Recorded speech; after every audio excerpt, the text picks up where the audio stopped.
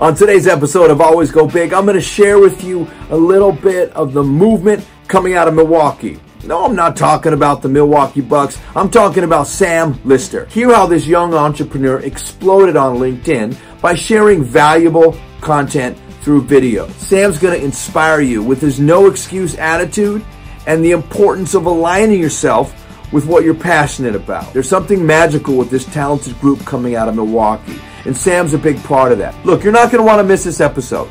So have a seat, kick back, and buckle up because hashtag SamIam is coming. We have Sam Lister here as a guest on the Always Go Big podcast from Milwaukee. Go Bucks, right? Go Bucks. Go Bucks.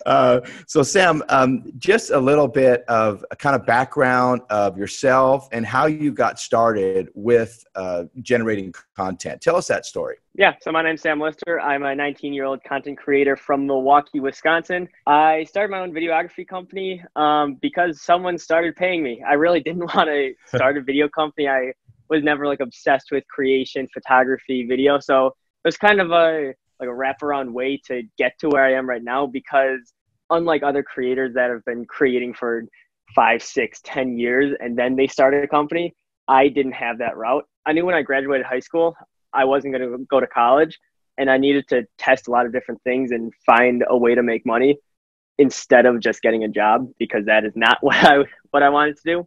So that's what I did. I just tested a lot of different things, cryptocurrency, real estate, e-commerce, none of which really stuck with me, but I was documenting that process through video. And I was just making video diaries, video like vlogs type style stuff, putting them on YouTube, Instagram, Snapchat, just any way I can to share my story. And I knew that was important. Didn't really get anywhere though. But then when I hopped over to LinkedIn that fall, so when I graduated in June or so, spent that summer doing what I just mentioned, hopped over to LinkedIn in August of 2018. And that's when video really started picking up. And then within the first month, I got my first video client just asking me if I can film for them and really do what I was doing on all the other platforms, but on LinkedIn. And I said, yes. I got my first client within a month. And then from there, I'm like, oh, people are paying me when I was still filming on just an iPhone. Put all the money back into the business, bought my first camera in September, launched my own company in early October, and doing it ever since. Now I have 3 employees and doing it full time. That is incredible. I've seen your stuff. Fantastic stuff. Thank you. You're not salesy at all. You're not like, come and call me and please, take advantage of this. What was that first conversation like when they reached out to you? Tell us how that went.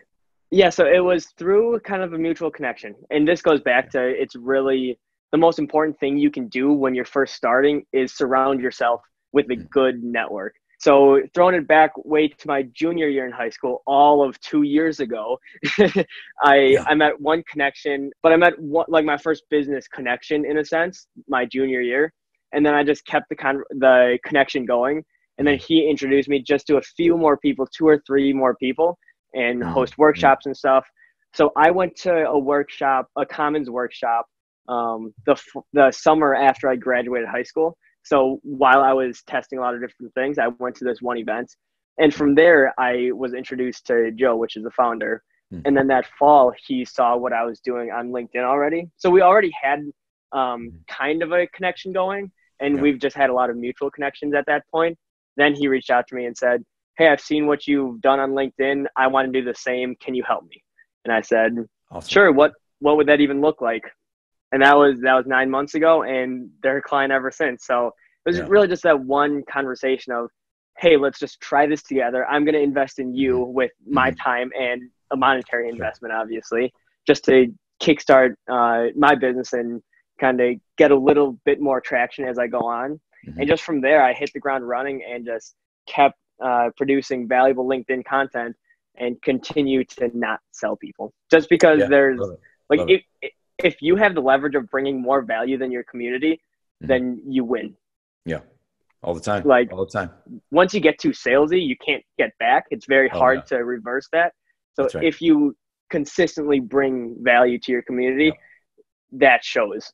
You know, talking to folks that are in thinking about launching a personal brand and whatnot, a lot of times they're fighting the doubts of, I'm not good enough, I'm not qualified. Did you, being at such a young age, 19 years old, did you have that thought at this first project? Like, wow, I do it for me, but for someone else. And then how do you overcome that? Yeah, I didn't know what I was doing. Going back, I hated video at first. Like I did not want to do video. I was uncomfortable in front of the camera. I didn't know a thing behind the camera. But it was really just that one first initial client where I'm like, okay, like I know this connection. This is a chance for me to just overcome any fears, pretty much learn on the job in a sense, and just really hit the ground running. But yeah, at first I was super intimidated. I was using my age as an excuse. Says, oh, I don't need to do X, Y, and Z because I'm only 18 or I'm only 19 and I have time. But pretty quickly I switched my mindset and reversed like my age being my biggest excuse and my biggest weakness to my greatest advantage, because 100%. I realized like there's one thing we can't get back, and that's time. So right when I switched that in the like following months since I started the business, things started to really click and really get going. Like going back to your original question, like how do you overcome that fear and overcome those negative thoughts? But it's like, realize everyone's just human. Everyone sucks at something. Like Gary says it all the time. Gary Vaynerchuk, that is. But it's true. Everyone sucks at something. Like no one is perfect at everything. And like being perfect never helped anyone. So it's like just digging deep and like finding that humility and finding like your authentic self, what makes you happy, and doing whatever that thing is. Then you see results. And like, I don't know, everyone's different. So I don't have one cookie cutter answer and say, hey, if you do this one thing, you have no negative thoughts anymore. So I can't give super like personal advice because everyone is different, but just like find something that you really like to do. And you can do it for 12, 13, 14 hours a day and do that one thing. And once things starts to move, then you see, oh, this makes me happy. I can continue to do this. And then you notice less negative thoughts and less doubt come into play in your mind.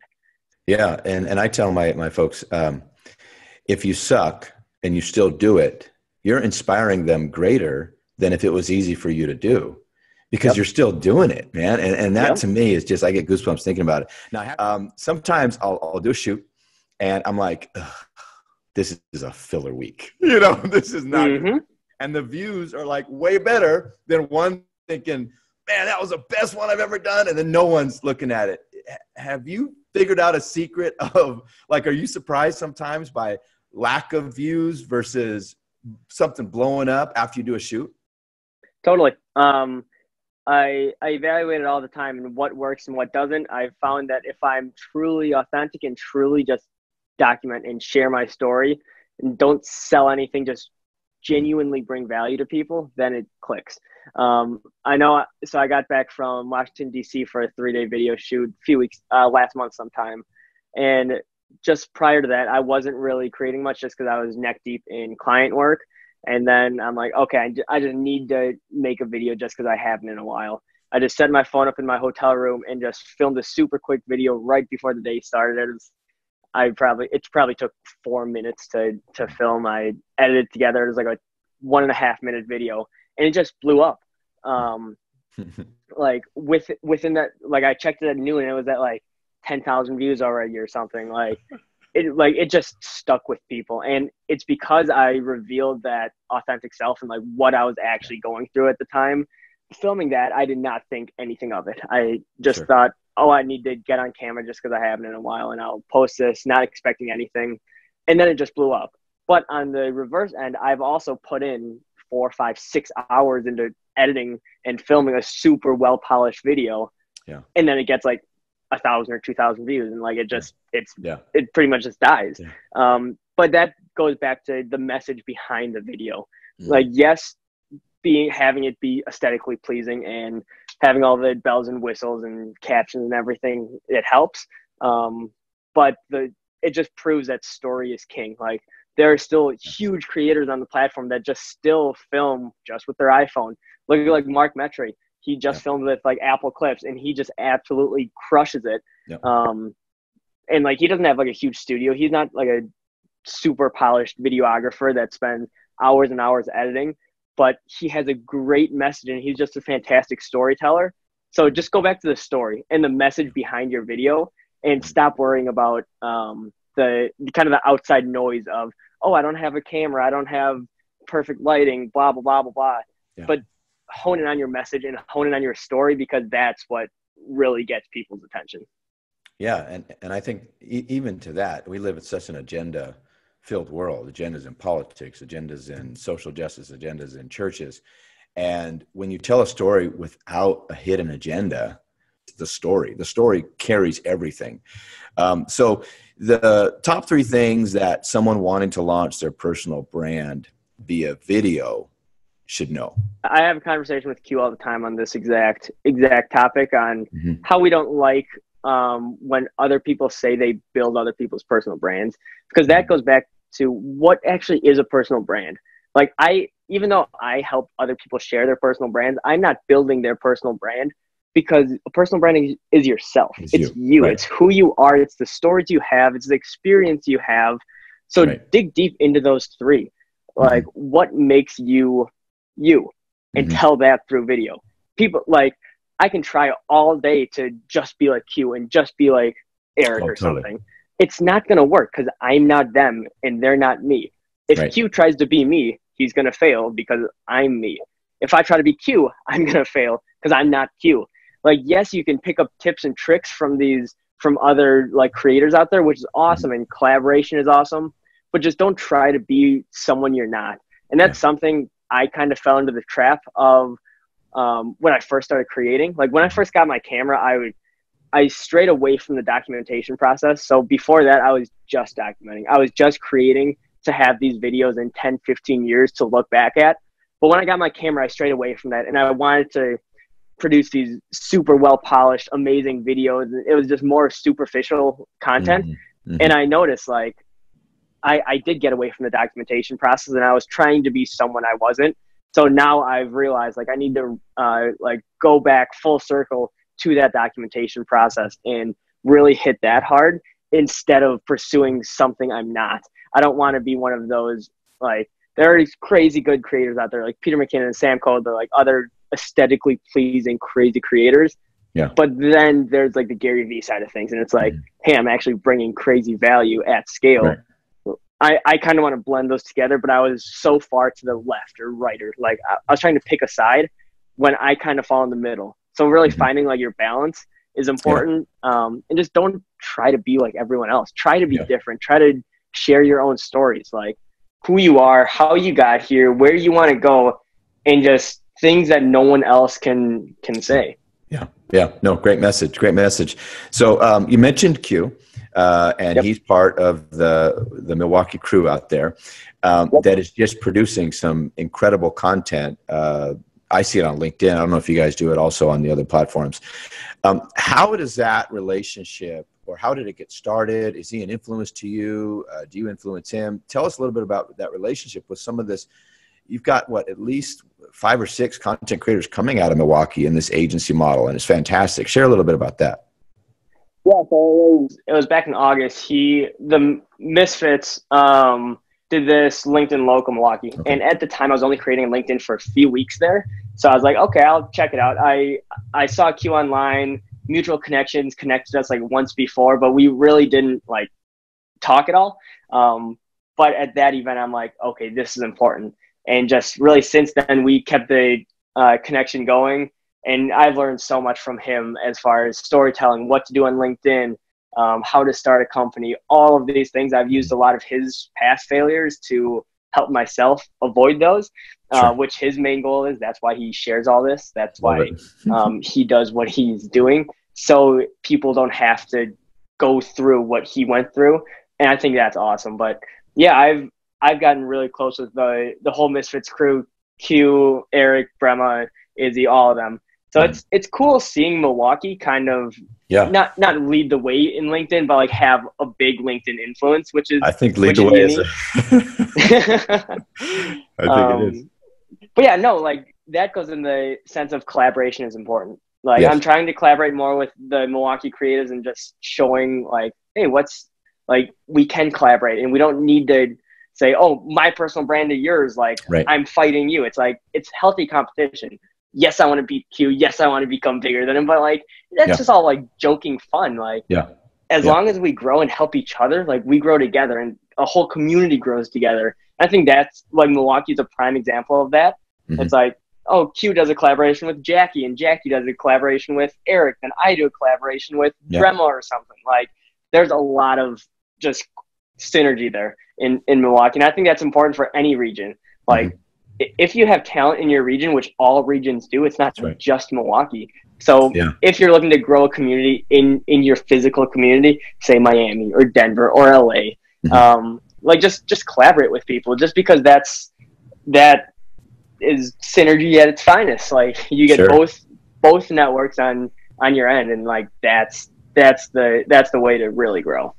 Yeah, just in watching your content, you have to figure out the viewer has to figure out on their own that you own a company called BLNK SLATE Media. Yep. You don't talk about it, and I think this model can, if you're a W-2 employee, you can do this. Don't mention your company name. Just talk about your expertise and share that over and over again. So this is my last question. I do want to give an opportunity for you to share about your company, BLNK SLATE Media, where to go to, how to get a hold of you, what your guys' expertise is. Share a little bit about that as we close this up. Yeah, so we are a videography service company, obviously located here in Milwaukee. So we help kind of 3 different niches. So we do events, not weddings, but more so like business events, business gatherings, networking events. So we highlight like event recap videos. We also help with the personal branding side of video. So making LinkedIn videos as you see all the time. And then our main clients are the businesses, creating short form social media content at scale for businesses. So if you're looking to run X amount of ads, say 5 ads, and then I want to post a video a day or something, then we'll create the 10, 15, 20 short form social media videos for that company at scale. So people don't create enough, so we help them create enough, in a sense. Well, again, Sam, I really appreciate the time that you've spent here, and I hope that other cities kind of model what you guys are doing with the collaboration. I'm here in Las Vegas, a lot of content creators out here, and just the tips that you've given on coming together, one, physically, and then kind of generating content, and then cross sharing. I think that's a model that we can all follow. Just as we go, what's the best websites, URLs that folks should go to find you? Yeah, so a lot of my content lives on LinkedIn. So just type in Sam Lister, SAMLISTER on LinkedIn. I'm also on Twitter and Instagram at @SamLister__. And then from there, you can find BLNK SLATE Media information, URL www.blankslatemedia.com without the A in blank. But yeah, LinkedIn is where a lot of my content lives. I'm also on Instagram, post quite a bit on there as well. Okay, awesome. Well, thank you so much for your time. I'll let you get back to your day. And remember, never go small, always go big. Never go small, always go big. Thanks, Troy.